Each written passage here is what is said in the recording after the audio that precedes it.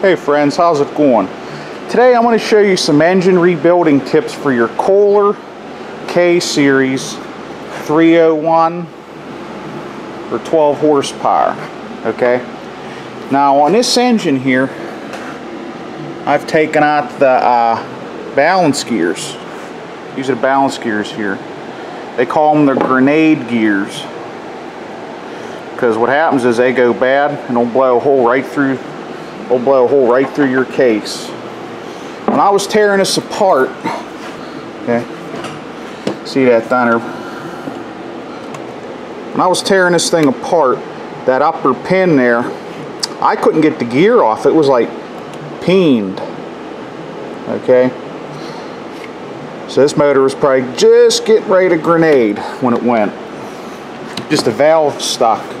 Okay, so you want to take those off. They're right here. Take them, pitch them in the scrap barrel.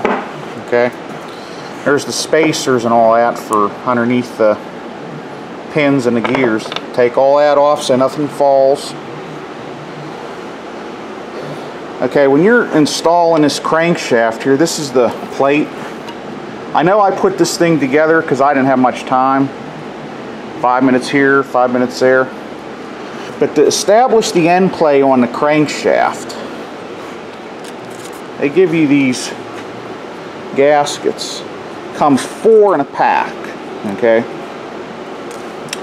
Now you're going to want to experiment. You want to just, I put 3 gaskets on this. I put 2 of these, the black one, and I tightened it. I tried it.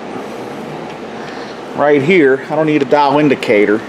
I can feel probably about, there's probably about 5 thousandths.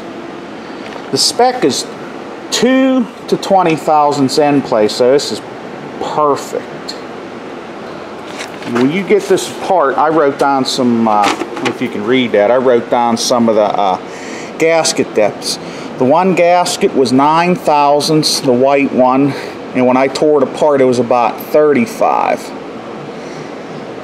It's a good idea to do that and experiment with it. When you tighten this, put this plate on here, just snug this just a little, not torque it down, just snug it a little bit and try it. The crankshaft goes clink, clink, clink, clink, too much play. You're going to take gaskets off until you get the desired end play.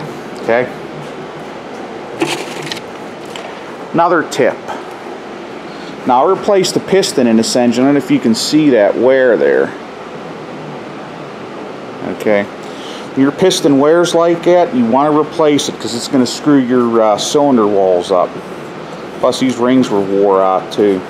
So when you install this piston can go this way or that way because there's no arrows. And why I put that arrow up there, see that hole? That's the oil hole. That goes towards the cam gear. Now I used a factory rod because I was reading things about the aftermarket rods and the replacement. They were having problems with the bolts coming loose. See the oil hole down there? You want that right towards the cam gear. You install that into your cylinder to make it a little easier on yourself. Put that arrow where that hole is, so when you install it, you know where you're putting it. Okay? Yeah, they've been having problems with these because this torque here is 260 on these bolts. Used bolts is 200. But the factory one on this is 76 engine. But the factory torque on this is 285 inch-pounds. Okay, that's why I'm using this rod. It looked really, really good. I figured why replace it. Okay, when you're installing, I forgot to show you this, but down here I marked the cam gear and the crankshaft with a yellow marker. Those are the timing marks, so when you slide that crankshaft in there, you want to line the marks up so everything lines up perfectly. Alright, here's the cylinder walls on this. Pistons installed. New valves. They were burnt really, really bad. Let me show you the intake valve.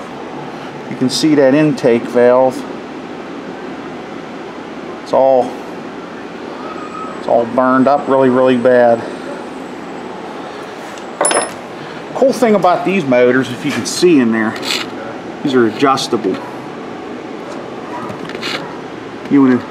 This side's the intake. A little better view.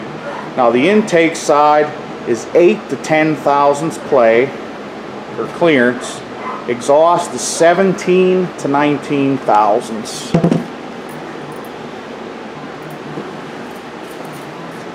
So, a little bit of tips there for you. On the intake, and if you can read that, it's a 9 thousandths feelers gauge. Okay. Slide that in there. Oh, baby. Slide that in there. Feels pretty good. It's exactly what you want. How you adjust them, you can see it in there.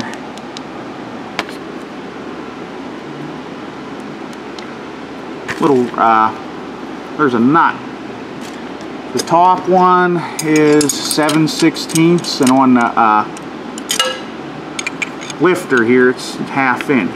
So you just turn that until you get the desired clearance on your valves.